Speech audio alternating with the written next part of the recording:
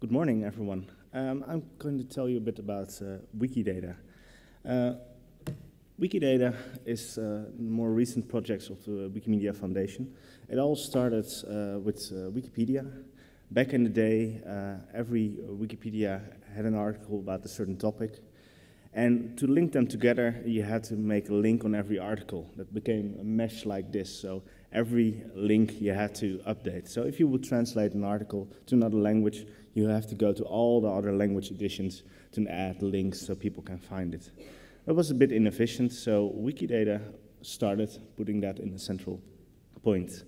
On Wikidata, there's for every concept there is an item, and for example, the first item we have, Q1, is the universe. You can guess what Q2 is, that's Earth. So every item describes a concept, something that can be really concrete or very broad, and the whole site everything is multilingual. As you can see here, this is how I set my interface with multiple languages. You see, we have about 280 languages we support right now. That was already 5 years ago when Wikidata started. The birthday party is next week in Berlin. And in the years, a lot of things have changed, but a lot of things have stayed the same.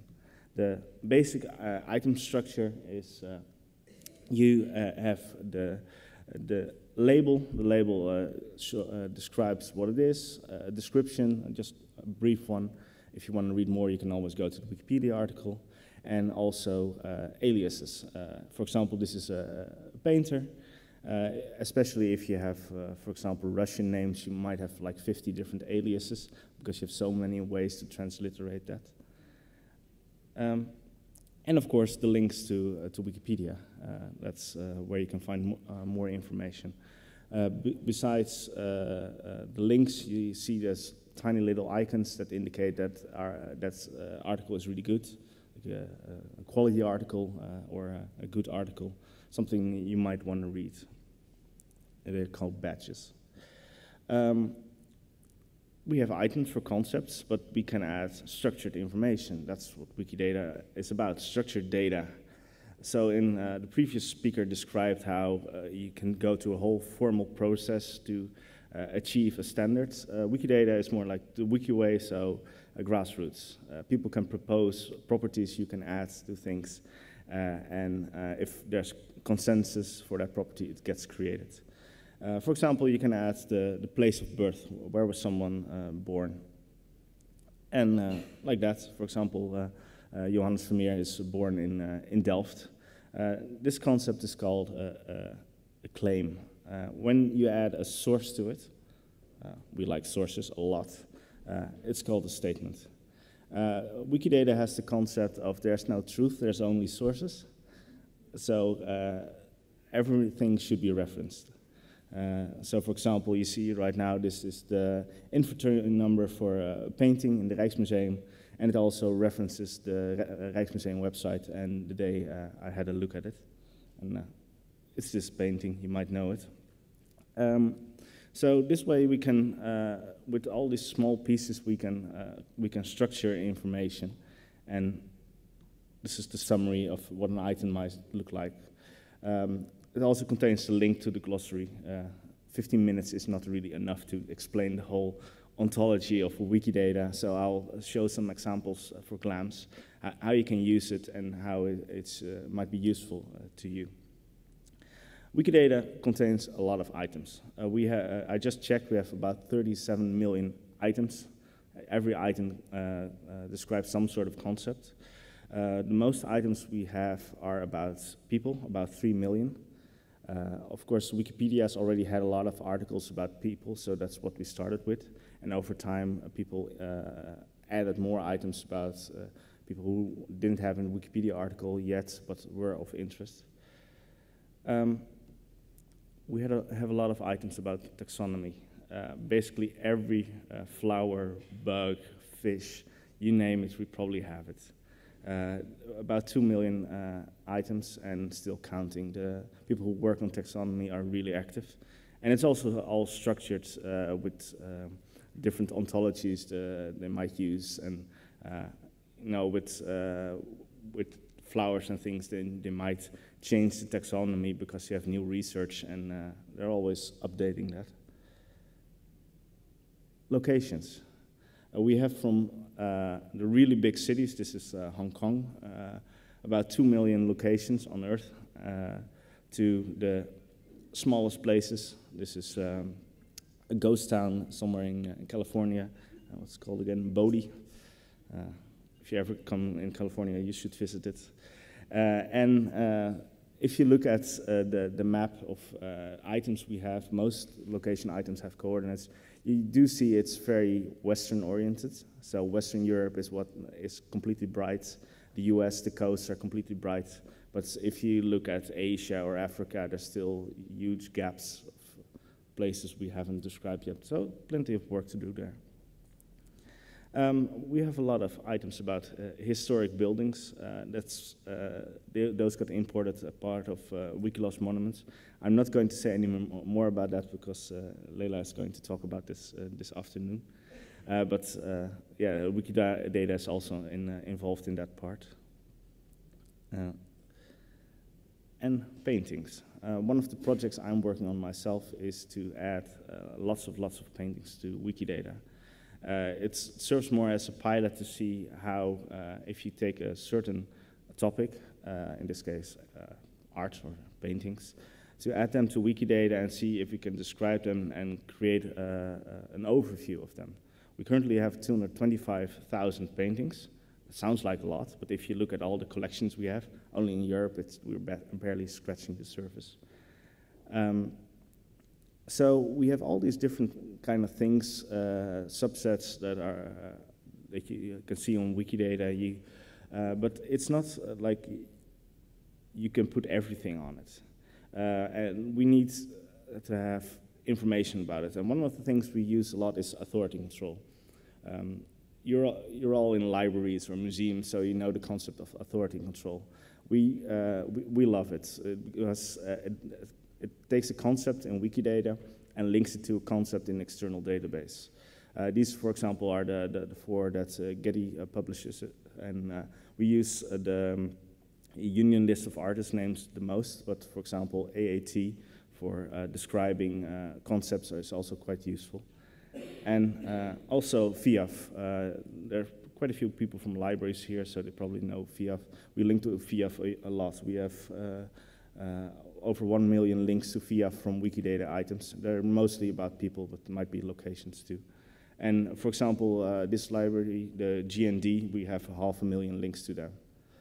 And so most of these authority control things like libraries have a specific focus. They focus on people who are in relation to books, or we have a union list of artists that focus on artists. Wikidata is more general. We're not an ontology of everything, but we have a much broader scope than most people have. And one of the main challenges we have is to match concepts. So you have, in one database, you have someone who's called Jan Vermeer. And on Wikidata, he's called Johannes Vermeer. Is that the same person or not? You also have Jan Vermeer van Haarlem, different painter, but lived a bit later. So we have tools for that, where people get the two concepts in different databases, and they can confirm that someone is the same, or some concept is the same or not. And that way, slowly, things get more connected. We also do some automated work, like if the person has the same name, same date of birth, and same date of death, we're fairly confident it's the same person. So, and volunteers are working on this all day, and their new databases get added every time. One of the projects I work on myself is the sum of all paintings. The goal is to get every notable painting on Wikidata. When we started the project, we of course already had a lot of paintings, like Mona Lisa already had an article in 97 languages, but it focuses on all those other paintings. And so for example, this painting, I think it's by Mesdag, didn't have a painting yet, and we create them, we link them to collections, and we try to make a catalog raisonné of basically every painter that's out there. But how good it is all depends on the data you have. We can't make up paintings, we can't make up when it was created, who painted it, or what kind of medium it is. We need sources to be able to do that. And it's nice, we're growing now, and for example, the Netherlands is getting pretty much complete. So you see the overlap between different collections, about how things moved around, collections got split up. Yeah, it's getting along. But Wikidata isn't really a data dump. You can't really put everything on it. Every item needs to be curated. And curation might be taking a tiny bit of time, but it still takes time. And the only thing we're limited by is the number of hours our volunteers are willing to spend on the project. If they don't like it, they start doing something else. So if we encourage people to add things, but not dump things on it. So if you put data on Wikidata, you must be willing to invest time into curate it and to make it part of the whole collection. But that's basically what it is, a curated collection. It's just rather large. It's on Wikipedia. You also have the discussion about relevance. Is someone relevant enough to be on Wikipedia? The German Wikipedia has huge discussions about it. The English is even worse. Wikidata is a bit more relaxed about it, but you still have the same discussion. Someone could start adding everyone in this room to Wikidata. How would it be of use to us? Some of you might be notable. Some of you might have a Wikipedia article. But others, why? You're just attending a conference. Why would that be useful to add? So how can you help Wikidata or other projects? One is just publish things. Publish your data. Publish your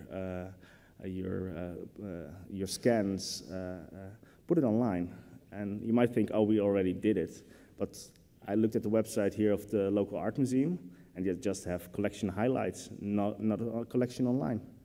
And you could say you can do a cooperation with Wikimedia or other things, but that doesn't really scale on our side.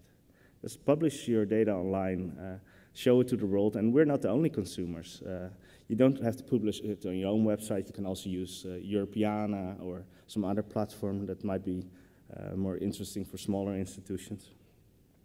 And an open access policy helps a lot too. If you have lots of pretty pictures on your website, but copyright status is unclear, we'll probably won't touch it because we're not sure what's happening, especially in some countries where, like in the US, if you have a two-dimensional work, you can just, and it's old enough, you can just use it. In Europe, it's all a bit more difficult. So having a clear open access policy, how people should work with your content, helps a lot. And because Wikipedians and Wikidatians like to work alone. They like to work usually in the night because they have their day job, they're a student. And basically their main resource is things that they can find online. Sure, there are people who use books, plenty of them, but that's already a very small group. So if your data is not online, we won't find it, and it doesn't exist. Yeah, and if you do put it online and advertise it so we can find it, and we're like, this is St. Jerome in the desert. Sometimes we're like that, like all alone in front of our screen working on a certain topic. And going to these kind of conferences, a lot of people might not feel comfortable about that. And, but you can also link to our data. For example, Vincent van Gogh links to 84 external identifiers. So libraries, list of artists, art databases, museums, has a Wikipedia article in 183 languages. So German is probably one of them. We have all his paintings on Wikidata, all sourced and referenced, and you get a full overview. Of all those paintings, we have 880 articles about those paintings. That's, of course, some paintings are described in 20 languages and others in less. And some organizations already link to us, like the Museum of Modern Art in New York. If you go to their website, you'll see that they link to Wikidata for more information, and they automatically include the Wikipedia article about an artist. You don't have to ask us, you can just do that. So please reuse our data, because data, if it's just sitting, it's just like your collection. If it's just sitting in a holding and nobody ever has a look at it, it's not very, very useful. It's more useful if people use it and see it and maybe improve it over time. We also have this huge data set. You can also query it. It's called, in a language called Sparkle. I can spend hours on teaching you that because it's not very easy. But if you know what kind of questions you want to ask, you can probably answer them, because the data set is getting really large. Like, how many people from Frankfurt have been born between 1900 and 1940? That's a query you can answer. Or writers who lived here, or things like that. And so you can have a look at that and play around with it. Any questions?